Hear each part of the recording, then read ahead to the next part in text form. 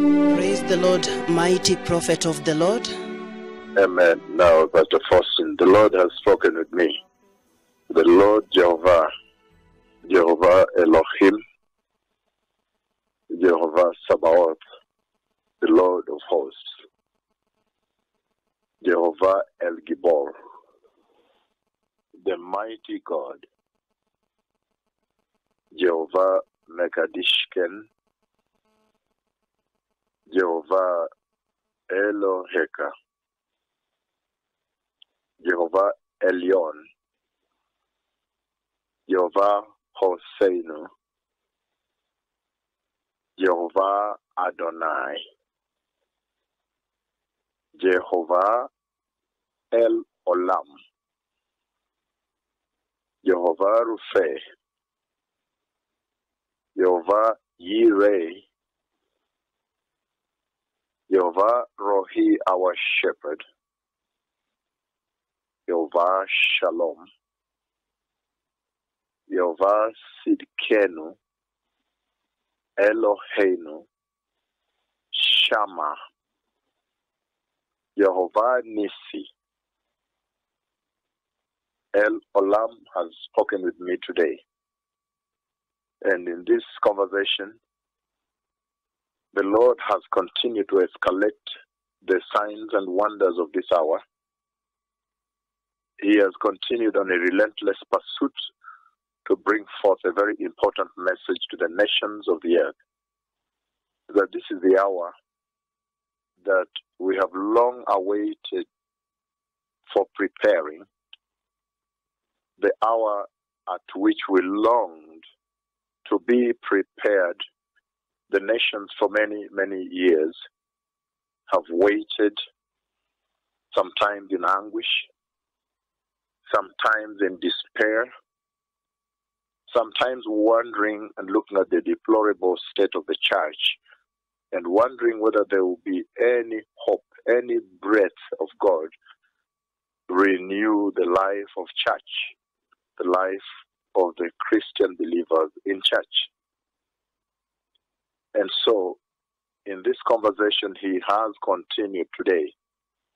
On this day, as he spoke with me, he has continued to pursue relentlessly, to pursue the wonders and the signs of this hour that should help the church prepare the visitations that are meant to clean up the church, to purge sin off the church, to establish the church as the house of God, the light of the world, the salt of the earth, to ensure that a glorious and a holy church is raised from the present worship experience you see in the body of Christ. So in this conversation this night, this past morning essentially, the Lord, he took me to the Rift Valley. And he took me to the Rift Valley. I could see this mountain on my left here ahead of me.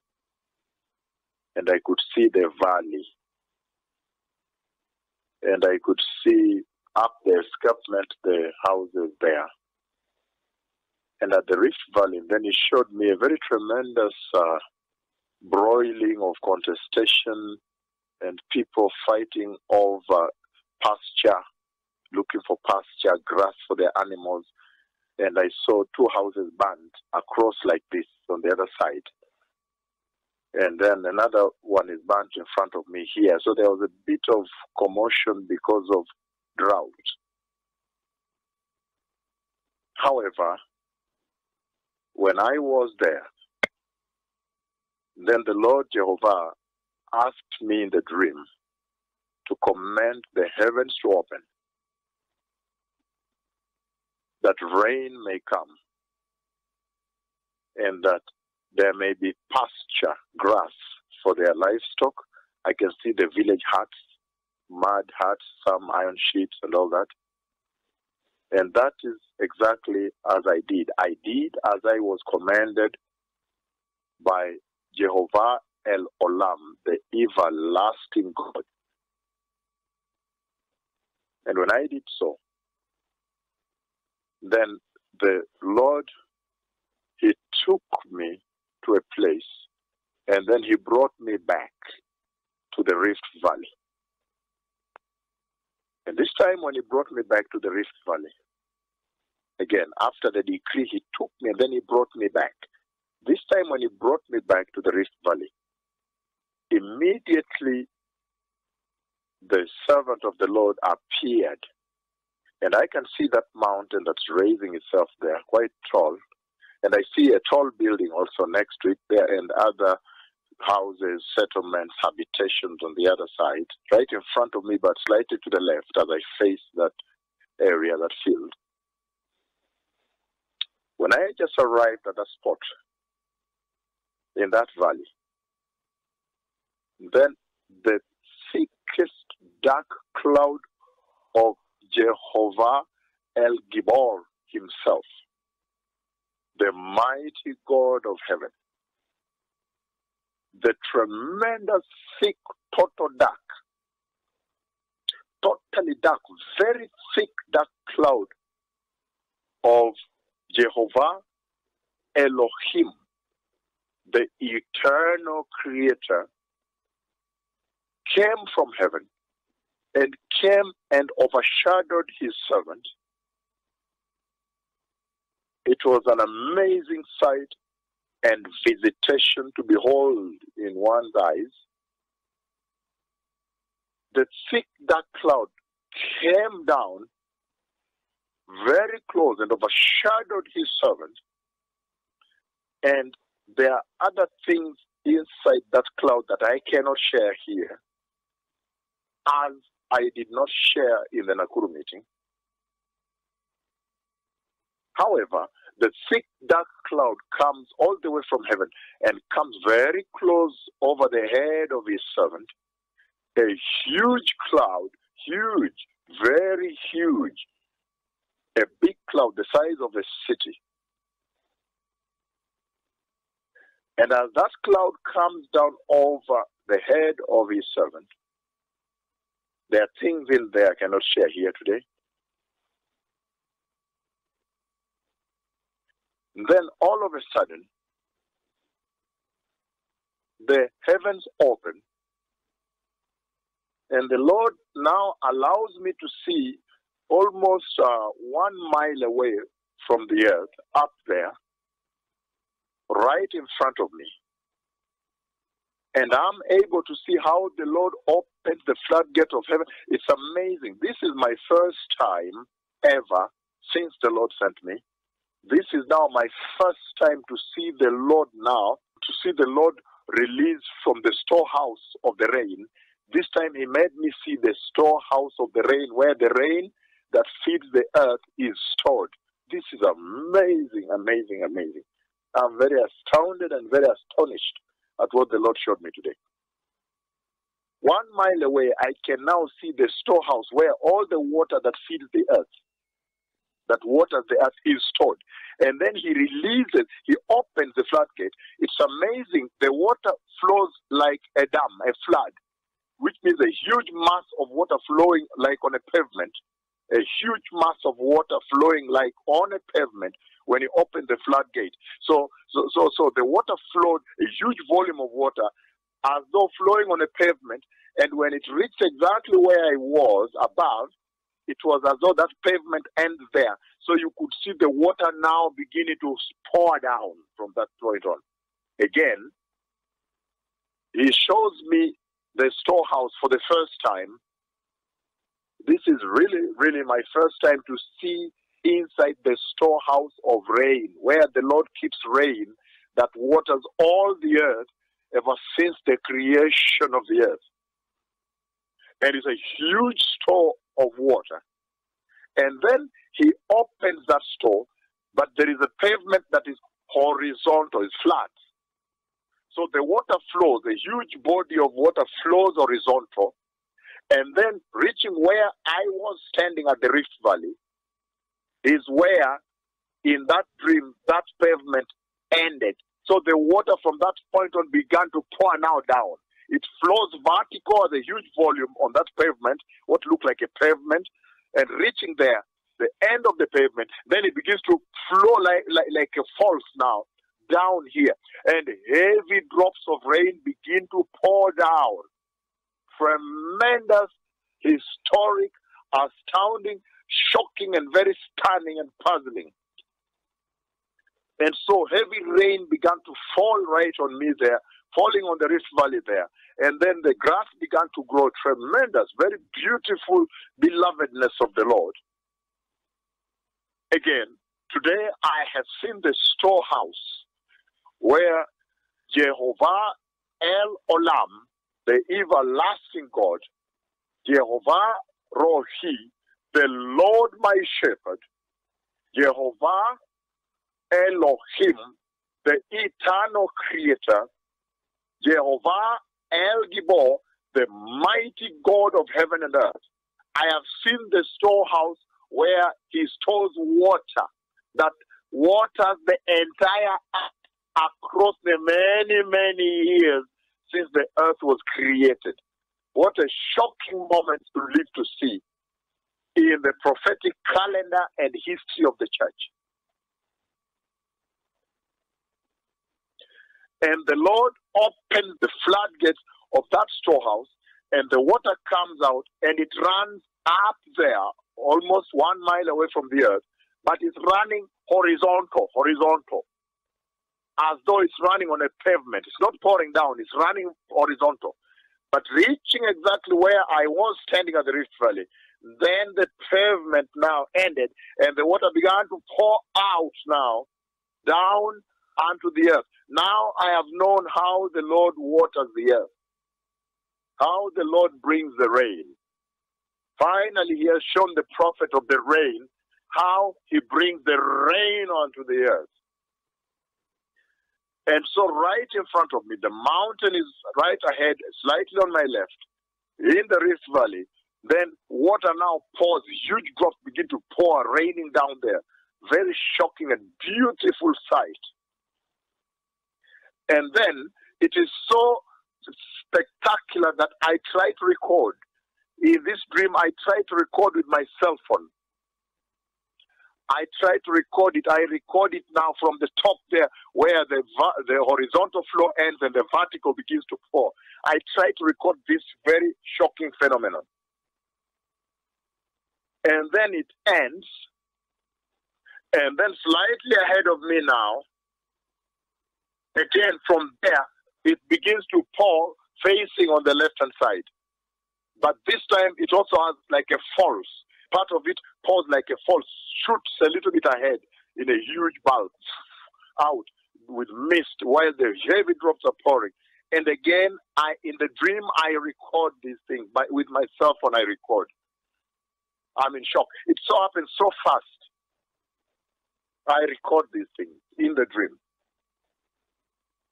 So the Lord is coming to open heaven over this land again and again and again. And when I look at this site of the meeting, I see this mountain ahead of me, and I see the habitation and the settlements around the escarpment coming all the way. And then I see this very tall building ahead of me. This location is exactly the Menengai field. The same field in Nakuru where the cloud of the Lord visited, where the Lord opened heaven, the mighty visitation that took place 2016, August 27th and 28th. So the Lord is saying there is a big mega visitation again coming to the land where God the Father himself will now come openly and visit his servant, openly in the eyes of all people, in the thick, very, very extremely dark cloud. And there is so much inside the cloud I am not allowed to share with the nation. But he's coming to visit there and open heaven there again. So if there's any meeting to be done this year, 2017, that meeting must take place at Menengai Grounds, Nakuru. That is the location the site of visitation where the Lord has now asked me to assemble the nation, to assemble the congregation of the Lord, because right in front of that mountain, there is going to be a mega visitation of God the Father himself. God the Father himself. We don't even know what will happen there. Other things not revealed. The Lord has now summoned the nations again to gather right in front of this mountain, to gather in front of the Menengai crater in Nakuru. Menengai crater, that mountain in Nakuru. Because he says he shall come there and speak with his servant openly there. What a mighty time we are living. See, there is going to be massive rain, and that rain happens in two forms. In two very short. The first one right in front of me as I face the Menengai, and the second one on the right-hand side, facing towards Menengai, but from the right facing left now. And real quick, and many people record on their cell phone. What a mighty, mighty, mighty time we live to see. I've always thought that the next healing service, the next revival meeting, because of the missions abroad that begin, the next revival meeting is going to take place in December. Only in December, because we have many other nations, Australia, we have Italy, we have Finland, we have Namibia, we have South Korea, we have many nations that have to be visited too. But now the Lord has summoned the nations. He has asked me to tell all the congregation of the Lord, to tell them to assemble at that place at that appointed time, and he will come down and visit his servant there, speak to the people there, speak to his servant there and in that church, and bring forth a huge visitation there, and open the heavens, and rain will fall there. What a beautiful time to live, to see. I love the Lord. I love Jesus. I love the Holy Spirit, my one and only friend. I do not have any other friend. Ever since the Lord told me at the throne room, he told me, from today on, I have no other friend and only the Holy Spirit. He is my witness. I love him so much. I love God the Father, my friend. This is a beautiful time in the history of the church. There's going to be a tremendous historic visitation at Menengai, Nakuru again. The Messiah is coming. Let the nations prepare. Let everybody prepare. We are headed to Mombasa now for a mega conference. Mega conference of the big one, the biggest. After that, we head to Italy, and then Namibia, Finland, many other nations. The Messiah is coming. Let us continue preparing a righteous church, a holy church, a glorious church, a church without wrinkle, a church without stain, a church that is mature. Because at this time, there is a massive visitation of the Lord consuming the nations of the earth. What an awesome generation to be. What a beautiful time to be a Christian, to be born again. What a treasured moment in the house of the Lord. The Lord is coming to visit his church himself. The Lord himself is coming to visit his church. What a beautiful time to live, to see in the history of this earth. These are the signs that tell us that the Messiah is coming. The Messiah, the King of glory, is coming. This is the one, this is he about whom it was written. See, I will send you the prophet Elijah before the great and dreadful day of the Lord comes. May those who have ears listen to that scripture of Malachi and prepare for the glorious coming of the Messiah. Big things are happening on the earth. The season has changed in Kenya. It's raining at this time when they said it would be drought. Now the Messiah is preparing the church. The Father himself is visiting the house. Shalom.